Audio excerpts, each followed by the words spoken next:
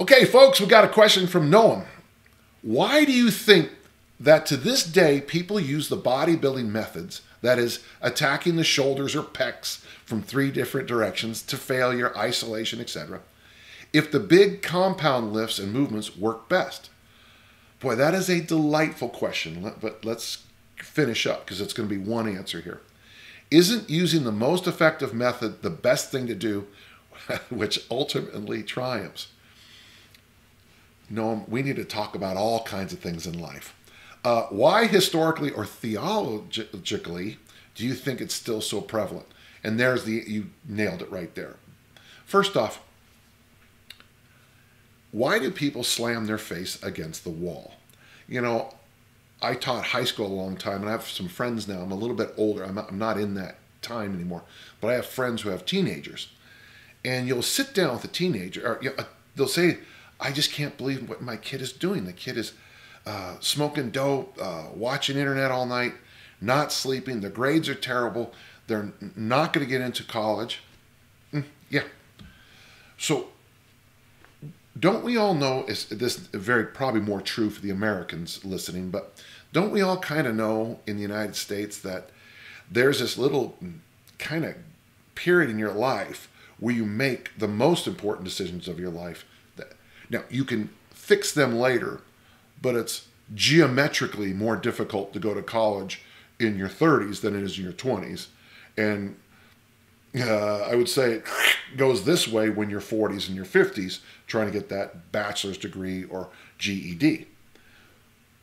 Generally, even if you tell somebody, you grab them by the collar and go, listen to me, you know better, they still do it wrong. Somebody asked me the secret to financial success, and I said, well, number 1, remain a virgin until 35. Number 2, get as many degrees as you can before the age of 21. Never drink, never socialize, and invest 70% of your money from age 18 to age 34. Then live your life. And then they say, well, that doesn't sound very fun. Oh, I thought you wanted financial success versus fun. Welcome to the balance. So you ask a good question. I just lovingly, and I mean the word lovingly, wrote the foreword to Dave Draper's new book. And it is an honor. Dave was my hero in my youth. I got to know him. And as many of you may or may not know, he has some health issues, and let's hope for the best. But in my foreword, he asked Szabo a good question. And what's the best exercise for biceps? Curls. Chest, incline bench. Triceps, overhead press. Legs, squats. Back, deadlift. Nothing's changed since 1964. We all know that the big lifts are the best thing. If you're getting ready for a contest, a bodybuilding contest, there probably is some value, though some people argue this is not true, of doing isolation work. One of the reasons you want to do isolation work as you're getting close to a contest or a photo shoot is that you're dieting so hard. You know, you are drastically cutting your calories. When I help a guy get ready for Mr. Utah years ago, his last month, and you're going to hear what I'm about to say correctly, he survived on lettuce and marijuana. He was stoned constantly. I don't know how he ate that little. And when we were helping him work out, my job was to help pick him up off the floor and get him going again. When you're that shredded, that ripped, there's not a lot going on. There's not a lot of extra juice to work the brain panel. So to have someone squat heavy in that situation would really put them on the edge, of safety. But leg extension and leg curl, you could push them to the extreme and still be safe. I hope you heard, Noam, my point. If you are at the extremes of definition, getting ready for a contest or a photo shoot, compound exercises will isolation exercises are probably safer and better because you can push into the burn there without hurting yourself. You don't want to be in an exhausted state doing heavy deadlifts. You don't. That's just a recipe for disaster, or heavy squats, or heavy bench press. I have a good friend, a thrower friend, who read an article one time that not using your thumbs on the bench press would help you bench press more. I said, okay, did it. Weight slid off and hit him right here across the face. Massive. He has none of his original teeth anymore. And his jaw's been fixed twice. Imagine doing that in a depleted state. Then he might have caught it here and we wouldn't even be discussing him in the living sense anymore. But to get there, so first, practically there are good reasons for isolation exercises. Practically. For the bulk of us, we just need the big exercises. But in special cases, we need those isolations. Now here's the issue. Some young lifter goes in and sees the program of a guy getting ready for Mr. America, and he says, well, that's what I need to do. With my 105-pound bench press, I need to, do the cable crossover stuff. No, you don't. You need to get that bench press up to 400 pounds. And trust me, you're going to look good. You ask a good question theologically here. In theology, I have a word called steno symbol. And steno symbol means a word with only one meaning.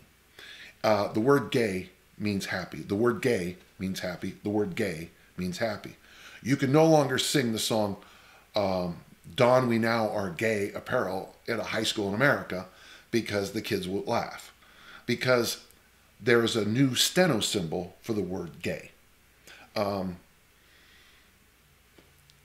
When somebody says weightlifting, what most people think is the steno symbol bodybuilding. Now this happened in 1975 with the publication of two things, Pumping Iron the movie and the publication of Arnold, the Education of a Bodybuilder, which just blew up.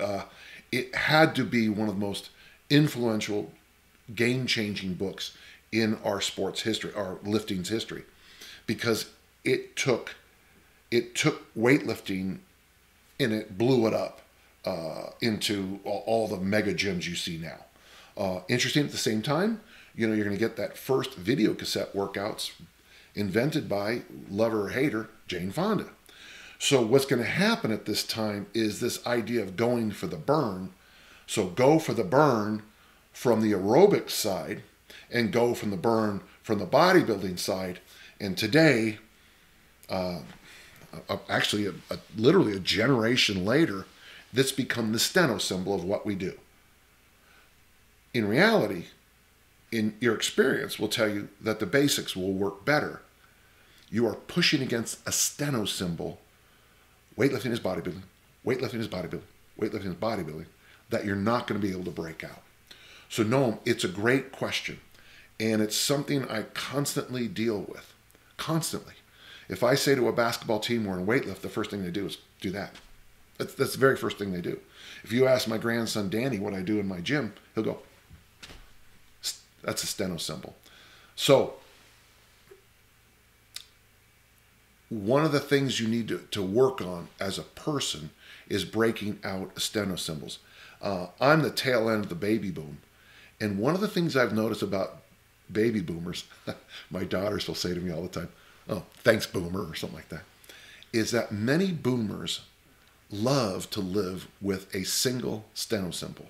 If you mention a person in history, they will instantly have a phrase or a term that negates anything they did well.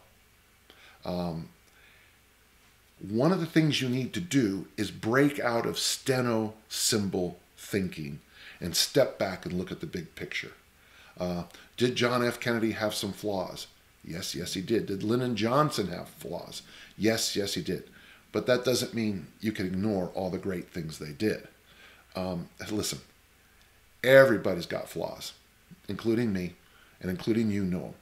So our job is to constantly step back as coaches, trainers, and athletes and see the big picture and try to get back to what works. Great question. Thank you very much.